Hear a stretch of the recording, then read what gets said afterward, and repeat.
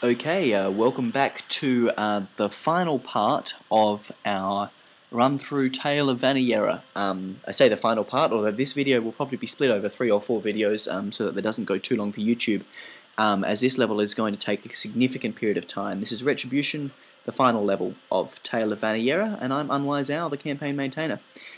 We are the elves in the far north of this map. In the south we have the evil Lavinian Emperor, misunderstood, I don't know. And his 2 cronies, one on each side of the river. And then we have a great big forest, and us. We maintain Athos, who we rescued 2 levels ago, the hero of old, who we got on our side 1 level ago, and of course Phelan, who we met earlier. And we're going to first attempt to secure as many of these villages as we can and secure our income.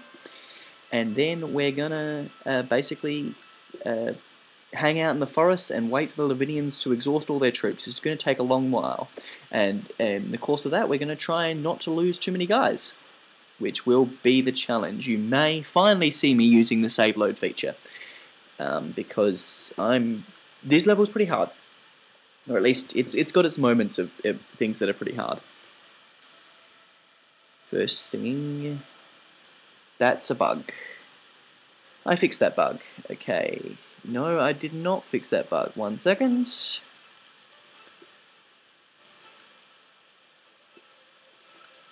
Yeah, reloading across versions a little bit of a challenge. But, yep. We're going to fight the Emperor. I actually between these versions, renamed Numidian Horsemen to be Numidian Cavalry. That's enough to mean the enemy can't recruit them, so I'll have to... thought I'd fix that bug, possibly not before I made this save file, so we'll just see what happens if we try this all again.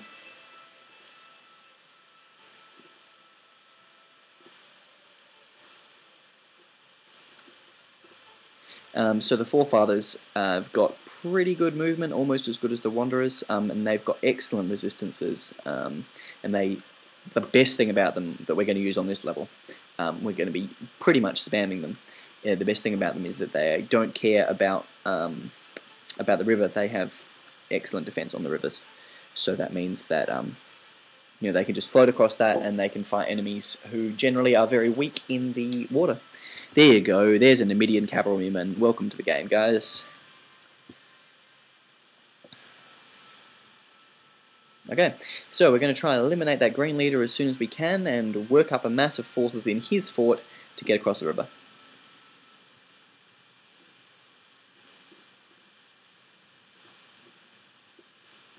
Can't quite get to that village. Yeah, so these guys, all these fast guys over here, they're going to head down the left, get as many villages as they can, and we're going to build, with the rest of our troops, a bit of a bulwark in these southern forests. And we're going to use the fact that we've leveled all these rain dancers into enormous tank units to pretty much destroy an entire legion. It's going to be a lot of fun. Hopefully, if everything goes to plan.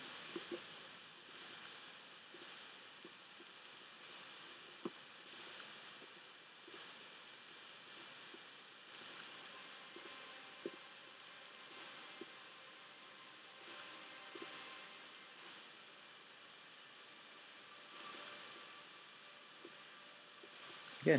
Meanwhile, they're going to probably waste a lot of time trying to grab all these villages. I've been thinking of getting around to make them sort of auto get on the side of the Lavinians before we start, but we haven't really got around to that yet. But that would speed up this beginning a little bit more and make it harder to get the good points in the forest. So I'm probably going to do that at some point. But for now, you get the general idea. So we're pretty good in the forest. We really significantly outmatch the Lavinians in the forest because, of course, they're terrible in the trees. There's a significant area of open land in the south of this map, which makes it very difficult for the seed to get out in there because they're so fragile.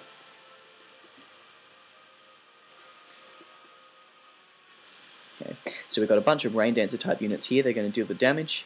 We've got a couple of auxiliar types, or we've got Athos and 1 auxiliar type. We'll grab a couple more in a little bit. their job is going to be just basically to hold the fort when it's daytime and lose their lives so that the real units don't have to. And of course we have Phelan, who is just a god, essentially. He's alright. Still can't quite reach any of those villages. That's just annoying. We did place these villages quite strategically, so that we're just going to be a little bit annoying to grab.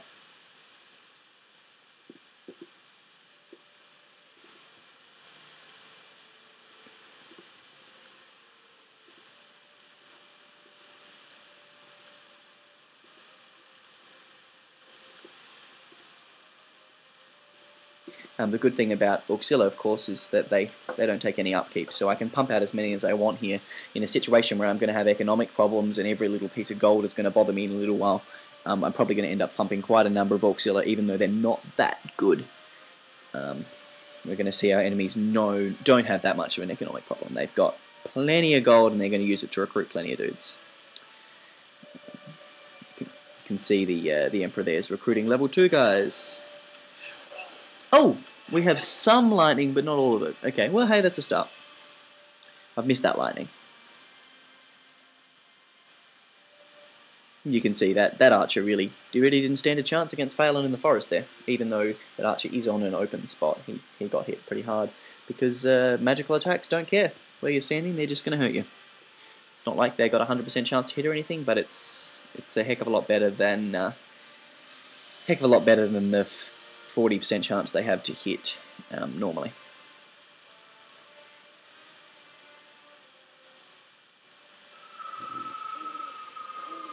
Okay, so who are we going to give the experience to here? If possible, feed that Auxilla. No, can't get there. Okay. Well, Phelan doesn't need it, so... Oh, we can give it to Athos. Yeah. We don't want to get Athos killed, because as soon as he is, we can't recruit Auxilla. So we're going to stick Phelan here to protect him. Yeah, we don't want to see him killed, but in order to facilitate that, we sort of want to get him upper levels. We want to move as fast as we can here so that when nighttime comes, we can really deal damage to some of these green guys before the pink and blue ones come up to give them a hand, because they got to take a while to ford the river. While those green guys aren't dealing masses of damage with their shields, we really want to hit them hard.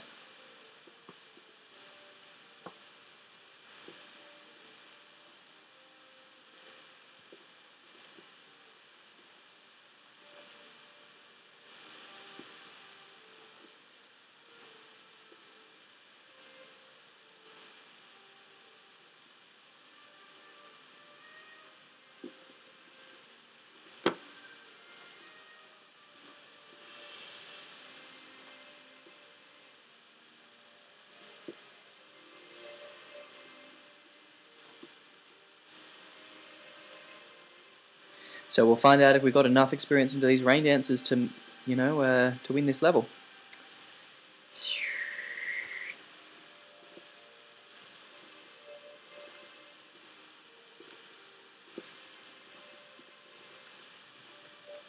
And this is going to be a reasonably long stay, so I'll try and cut this one at about 20 minutes or so, and then we'll probably split this into, I would imagine, 4 or 5 videos. So we're going to be playing this level for a little while. Just as well, because I don't have all day to sit down and play this at the moment, so we're just going to take part, and then I'll take a bit of a break as well. So, differences in this and the last version. Well, there's a bunch of different options here on the mini-map, and so I can change whether or not I can see the villages on the map, and whether or not I can see the people on the map, and whether or not I can see the oh look, we can zoom. That's interesting. That's actually really handy for watching the enemy moves, at least. You can also turn off the terrain, and you can see allied and enemy units. You can see we've got a lot of enemy units there, and terrain types as well. Yeah, we might take it off of that view because that's just a little bit awkward. Alright, so So far, these legionaries haven't had that much luck against us. We'd like that to continue. So, I'm going to grab some ghosts and see if we can't kill ourselves off some legendaries. So the ghosts have impact attack as their damage type, which is wonderful because the legionaries have quite good resistance against the blade and pierce damage that the other units that we have do. So we're going to be using that impact attack to do quite a lot of damage to them. It will be very useful indeed, up and above the excellent resistances that the ghosts have themselves. The Libidians, their only real answer to ghosts is their archers, and hopefully we'll be able to keep our ghosts away from their archers just a little bit. Okay, so they got this here. Okay, they've left this guy out here by himself to die, so we're going to oblige them.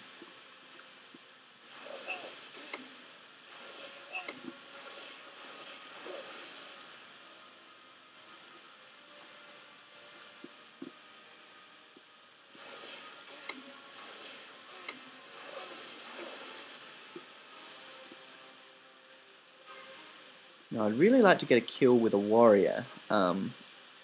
Because we're going to be using a bunch of auxilia here, I'd really like to get a unit with leadership. Also, because I just haven't shown you guys leadership, but I'm sure that a number of you that are playing here are familiar with the game. So we can get a little bit of experience into that warrior. We're going to be looking happy. Kind of want to make a break for that village, but I think I'll be in trouble if I try it. So we're just going to set up a little bit of a perimeter, try and taunt these guys into the forest.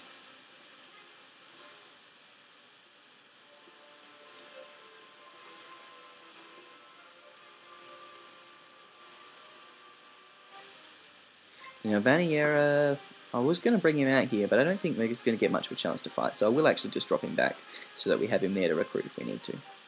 Not that we're going to be drowning in mountains of gold anytime soon. We currently have 6 gold and 7 each year, so get those auxilia out there. And we could go after that guy, but I don't think it's probably going to be worthwhile. So we'll see if we can trick him into coming into the forest to fight us. Because the AI is dumb.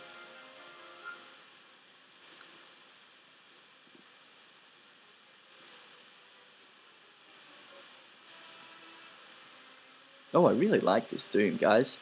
Where's North Developers? Well done. Well played. That's really great.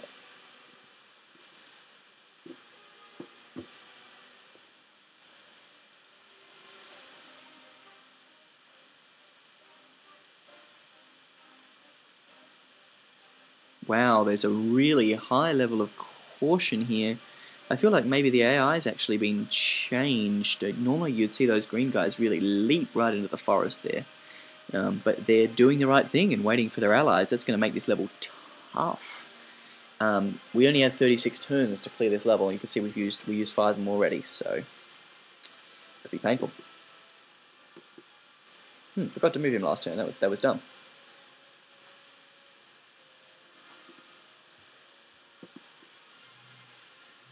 Oh well. 12-5, and it's not even like the top level. It can go better than that. Don't fight rain dancers in the day. Just don't do it.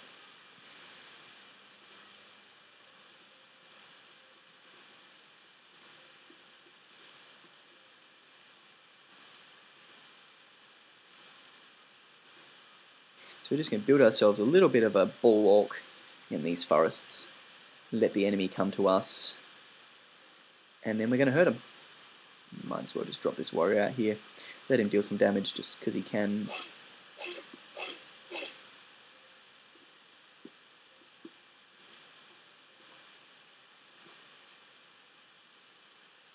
I don't really like these, you see previously when things had exhausted their movements, they used to go red, now they go black. I'm actually struggling a little bit to tell when I've used my units or if something strange has happened to them. I'm sure I'll get used to it though. Every new version of Bresnoth brings something new to the table.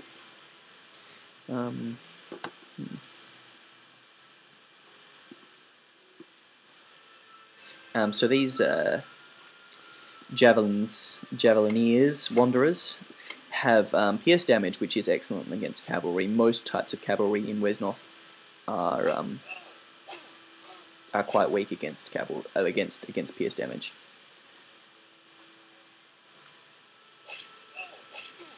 Come on, Ghosty, hit him. Yeah, damn it. Alright. It's annoying to leave a cavalryman just alive because he has a charge attack that can really do a lot of damage. Yeah, we're alright with that for now, I think. Do we want another auxiliar? No, we might save for something decent. We've got a few out there already.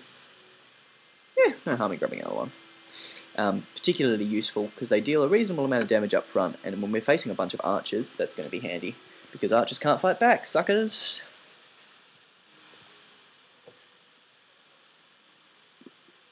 Those blue guys still trying to get across the river. There's really not that many crossing points.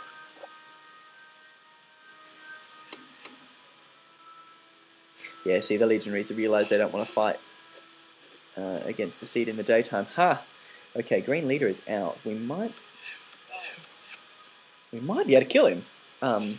You don't normally see him come out that far, but in the hope of killing some of our guys, he's done so. That'll be interesting. Give a damage into my Tempest there.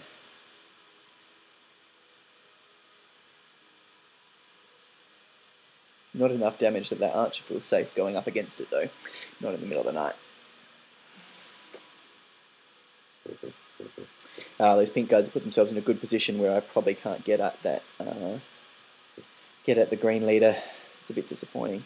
And we are getting towards the end of the night anyway, so I'm going to want to be looking to move back into a bit of a safer position come the dawn, which is now. You can hear the rooster. Yes, I am doing this one with noise. Just playing out of the computer and straight into the microphone. No fancy solutions for us here, but yeah, it's something.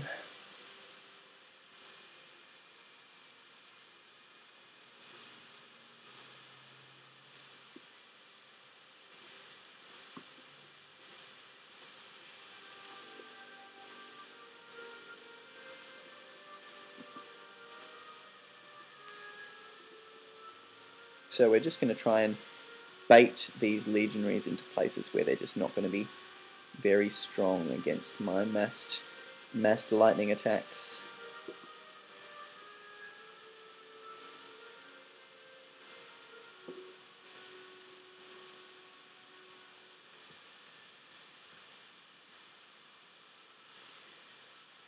Yeah, well, we've got to kill that guy, don't we? We can't let him get away with this. Yeah, whatever. We might be sacrificing him. It's not really worth sacrificing a ghost to kill a cavalryman. So if we go out there, we're going to have to go out there with some force to protect a ghost.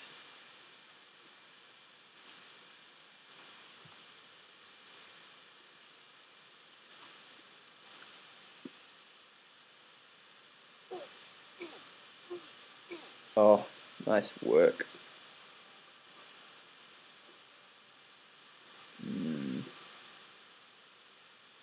Anyone else coming across the river? Yes. Yeah, we're not winning that fight.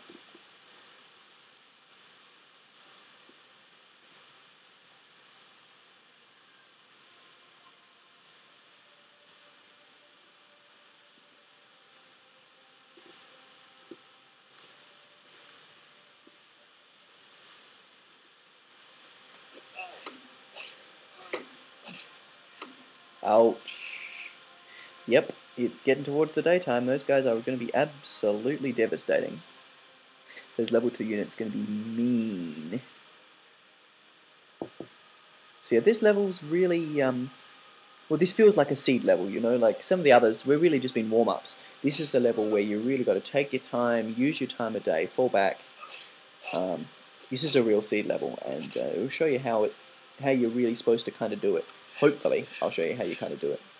I'm supposed to do it, but we'll just see if I can actually pull that off. But there's this real sort of sense of tactics with the seed. It's like, you know, in a fair fight, or if I fight against a human, you're not going to win just you straight up against them. You really got to sort of play the numbers, use the terrain, and not let them get around you like that.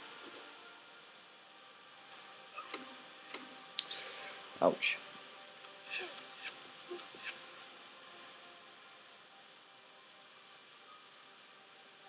So once again, this is where the Auxilla are going to come into their own in that they are neutral, so they don't care about time of day, whereas my seed are getting really weak at this point.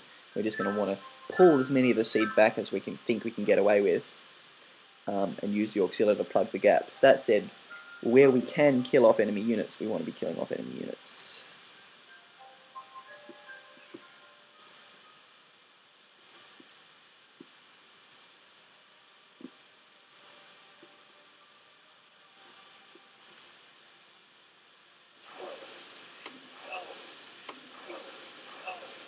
Nice.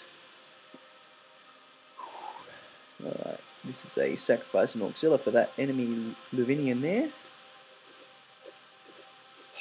That's it. Okay. Now he can get away. Excellent. We can put Phelan in there. Excellent.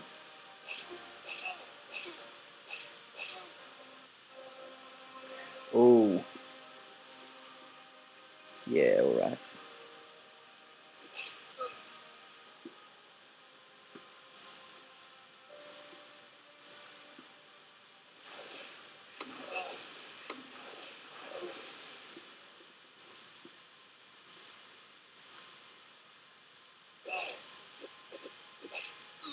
Good work, Athos.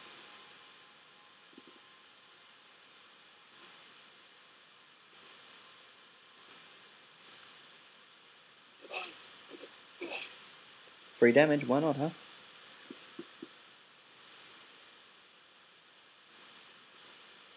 think it's probably the same way I feel about this bit. It's like, there's not good numbers there. We're not going to win, but when you get free damage, it's hard to turn down.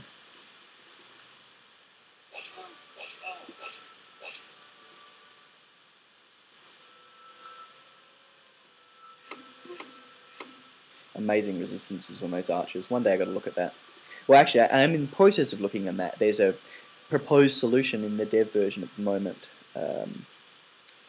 One of the things we've got in this latest version of Wesnoth is an actual separate development version where some of the proposed changes are put rather than just shoving them straight into the game and breaking all the campaigns. But yeah, that gives us a chance to have a bit of a play, which is nice. Yeah, we're just going to run. If that guy gets himself killed, he gets himself killed, but he's a ghost. If he gets himself removed from the game, he gets himself removed from the game, but I'm not going to sacrifice more guys to keep him safe. It's about everything I can do, I think. Bring Vaniyera back out. Just in case. Because this is going to be that second daytime turn, the one that really decides, you know, how we're going to get through this.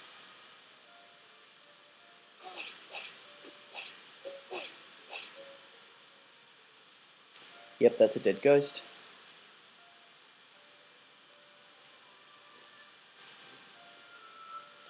Don't normally see so many blue guys go down the left there, so that strategy of sending a few scout troops out that way, probably counting against me there.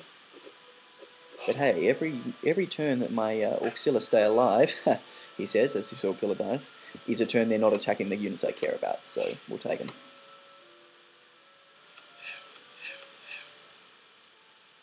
And hey, any turn that they're going to hit but not kill that guy I want to turn into a captain is even better. Sorry, a herald.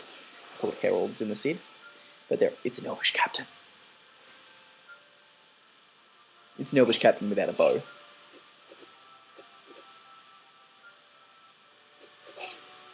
You can see the lack of zone of control working against those Auxilla all across the map here. Ouch.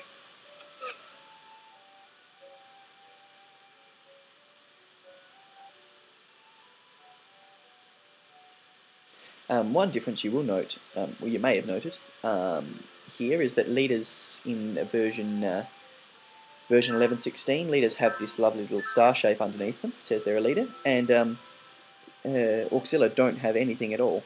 In the previous version, level 0 units had sort of a broken circle. I quite like this, although I find it with units like the Auxilla that aren't very clearly labelled what team they're actually on, it can be a bit of a problem. But that's really the fault of the person who created the era that didn't label the teams properly more than anything else.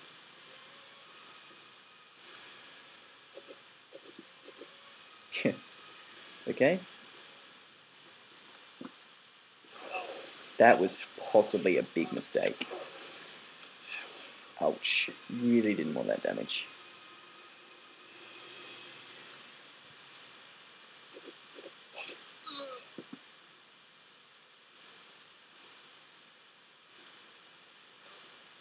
See if we can get Vaniyera killed, shall we? Ouch. Ouch. He didn't even do that much damage. Ah! Okay, now we're scrambling to stay alive, so...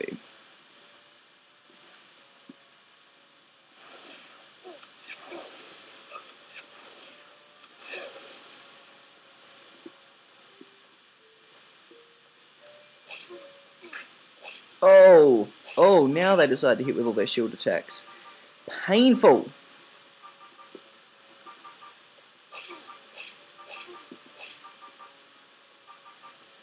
What do we got? What do we got? We're in trouble, that's what we got. We got trouble.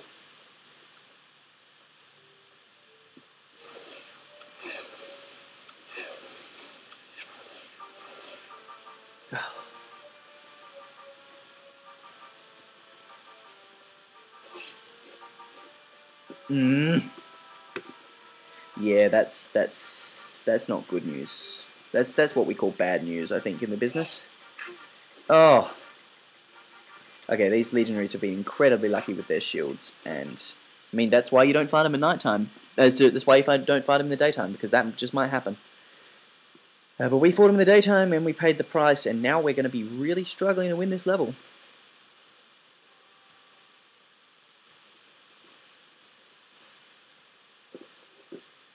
So let's see if we get Vaniyera killed.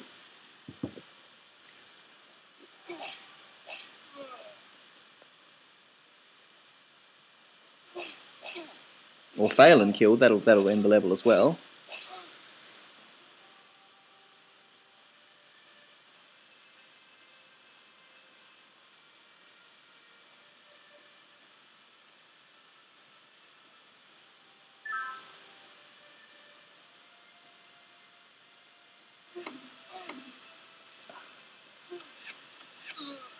Yep, that's how you lose. Okay, well that's an excellent place to stop, I think, given the time. So I'll upload this, show you that yes, I have failed at this level, and then I will reload from the beginning of this last turn, and we'll try doing that.